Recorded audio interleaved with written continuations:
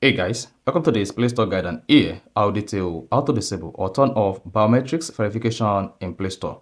So while making a purchase on Google Play Store, you'll be prompted to confirm your password or use your biometrics verification. But in the case where you want to disable this and make a free purchase without verifying your fingerprint or using your password, then this video is going to walk you through how to do this step by step. So if you don't know this, you found this often informative, please don't forget to like and then subscribe.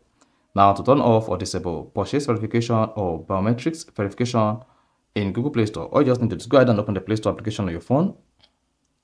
Now, once you open the Play Store app on your phone, click on the profile icon at the top right. Then select settings from the pop. Now, once you selected settings on this page, you need to look for purchase verification.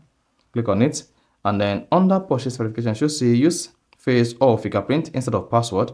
Now, to disable your biometrics verification, you can just come here, disable this, and then confirm from the pop.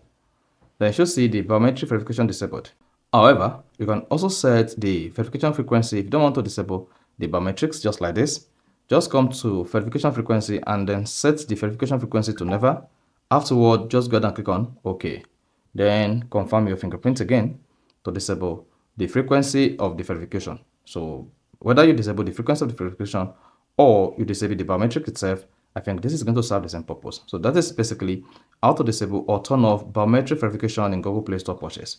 So if you found this offer informative, please don't forget to like and then subscribe.